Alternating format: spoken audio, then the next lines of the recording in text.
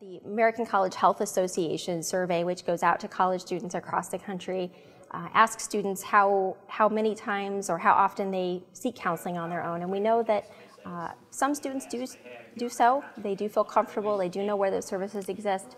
But a large proportion, about 28%, say that they have not and don't plan to use their counseling services. But something like 6 out of 10 who are experiencing difficulty actually won't come to the counseling center. So peer support programs they've been in existence for a long time, but they're cropping up with increased frequency to kind of take the counseling center and reach out to more and more students. Crimson Core, the core actually was an acronym we created in the first few weeks, and it stands for Caring, Open-Minded, Respectful Peer Support. And I feel like that really encapsulates our mission and what we're about on our campus. I feel like if someone, maybe in one of my chemistry classes, they have seen, maybe even if they don't even know my name, they've seen me before. They know that I'm in this class with them, I'm probably in their grade. I'm going through a lot of the same struggles as they are, and so they know for sure that I can relate to them and what they're going through. They're going to choose me more so over someone who is, 35 years old and works as a counselor at CAPS. And even if, I'm not a psychologist or a counselor or anything, but what I can do is be that middleman that can tell them, I think you might want to look into going to CAPS. Our members aren't counselors, and we obviously don't have the proper training to claim we are. So it's great that we have supervisors that are actual psychologists, actual social workers, and whenever we do come across certain problems and issues, we always refer to them.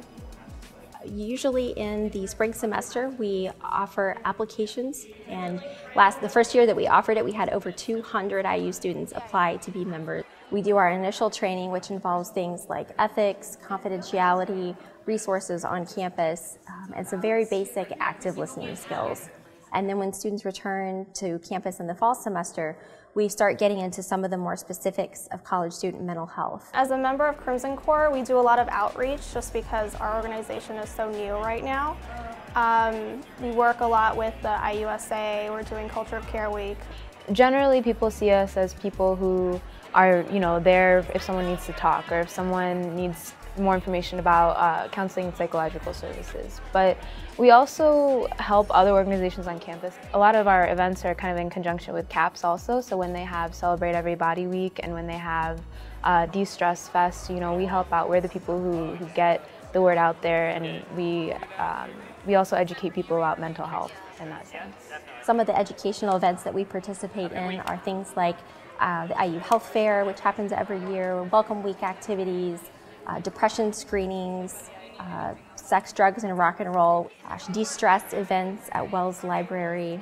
We did a Oktoberfest to pair with a tailgate last fall. Our overall goal with Crimson Core is to start changing the culture of college student mental health. We want students on this campus and everywhere to start talking about the topic. There's a movement on campus called Culture of Care that's coming out of the Dean's office and out of the IUSA.